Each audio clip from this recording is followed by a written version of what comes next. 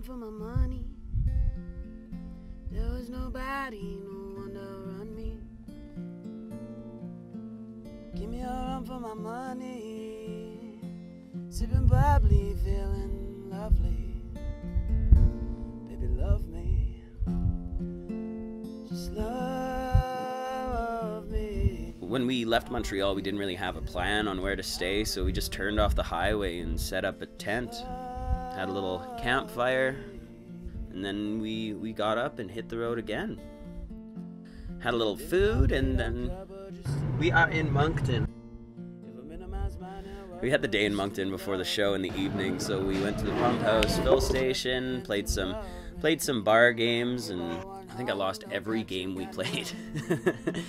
But it was great. Moncton treated us very well. Henga. How's it going, man? I've been talking to Corey from the Attic for years, trying to get a show together, and finally it worked out. And I'm so thankful that he put on such a great evening. He's got a great little music community in Moncton.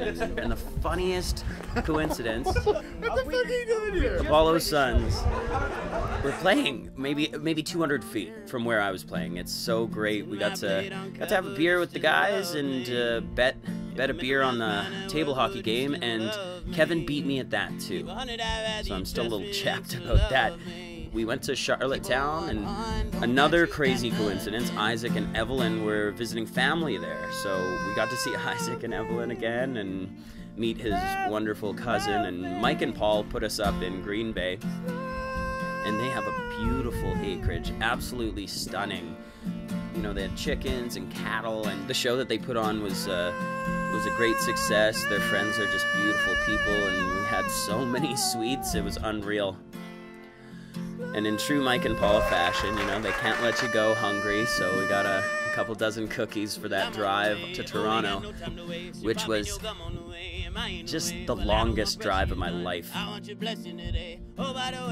Peter put on a show at the Grapefruit Moon, and Cheyenne was playing, and she's an incredible singer, and we drank the place dry, and we sang songs until the morning light, and got to visit some old friends.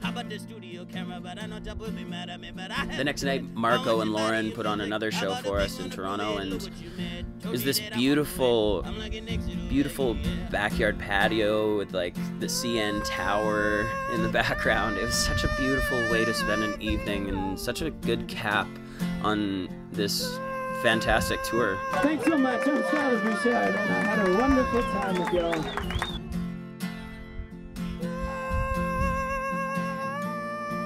The days are long when you're touring, and it feels like a marathon. We got to see so much in a whirlwind of 3 weeks, you know. So it's crazy. That long drive home, it gives you a lot of time to reflect on you know, all these experiences that we got to have and people we got to meet, and then like a blink of an eye, it was all over.